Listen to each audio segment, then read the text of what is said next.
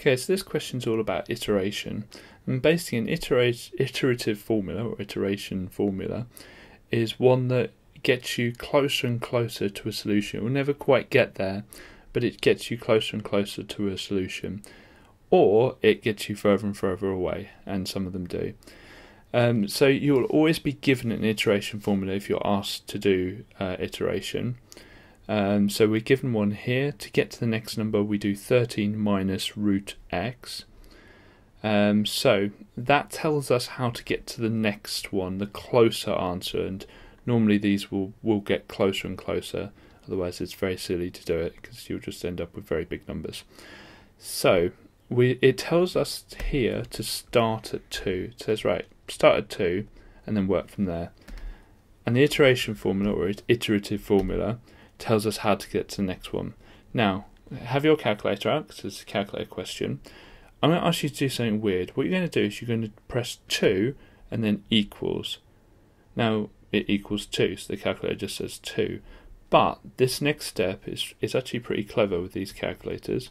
You can type in 13 minus square root answer. And on calculators it's normally ANS, or some of them they write the word answer.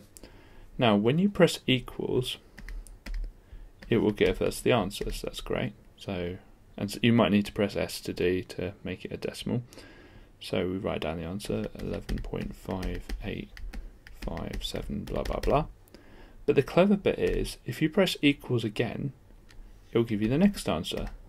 So this time 9.596 blah blah blah, and just keep pressing equals. 9.9022 blah blah blah blah equals again. 9.85321 blah blah blah equals again. 9.86, it's getting close, you can see, equals again. Now you might be wondering where we stop.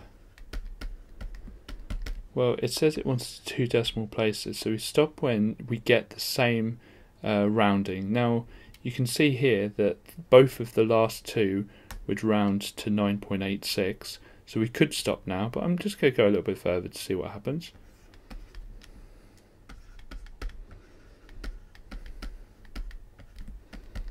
And you can see again, every time you press equals, and you can just keep pressing equals, it will just get closer and closer to a number.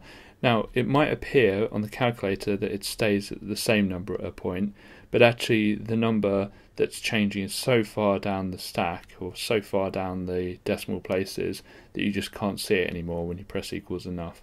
So my answer will be 9.86, but like a lot of questions on the exam, it's the working out that gives you the mark. So you have to show all the stages, your x1, your x2, your x3, x4, x5, x6, and then we did the next 7 just for the heck of it.